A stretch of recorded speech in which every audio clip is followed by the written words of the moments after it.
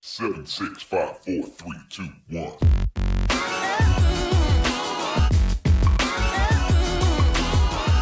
Hey there guys, so I'm back with episode 10 of series 2 of Dino Fury Losers Weepers, and I'm almost there. One more episode after this review. This episode is a very simple story, but yet it has a nice charming feel to it.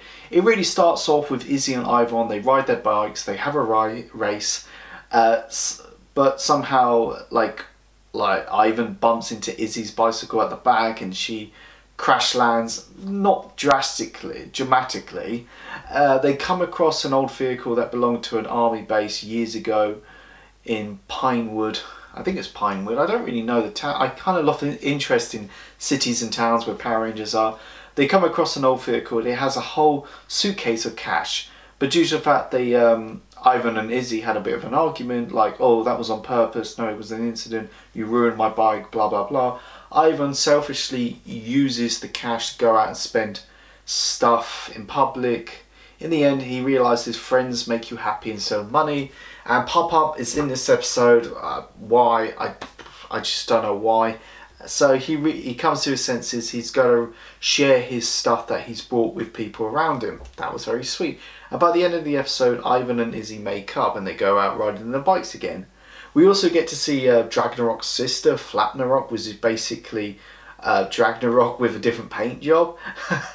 But also, due to the early events, the army base had this necklace which allows Void Queen monsters to grow big without any kind of like sorcery or anything like that. But I don't think the monsters had an issue growing big anyway, like they used to back in the old Power Ranger seasons. Like they had to cast a spell, or they needed a magic potion, or they just needed to rip a patch off. No, they don't really do that stuff anymore. But once again, due to Flapnarok, he can easily take down the other Megazords, even the Ultrazords combinations. By the end, Solan comes to her senses, and there is one more formation that we haven't tried yet, but you're not going to like it, Sato. And I love this moment when Sato's like the Primal Ultra Sword, but due to the fact, because the original Dino Fury Rangers used that combination, it was so powerful, they basically almost destroyed the Earth, but also almost destroyed, well, it kind of killed the other 4 Rangers. And but luckily they somehow used it wisely.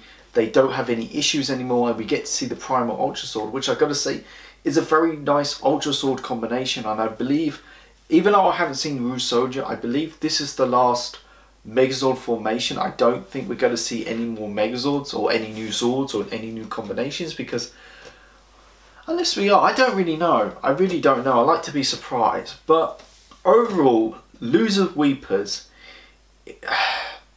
it's not bad, but it's not great. It's nothing memorable apart from the whole introducing the whole new the Primal Ultra Sword combination, which I really liked.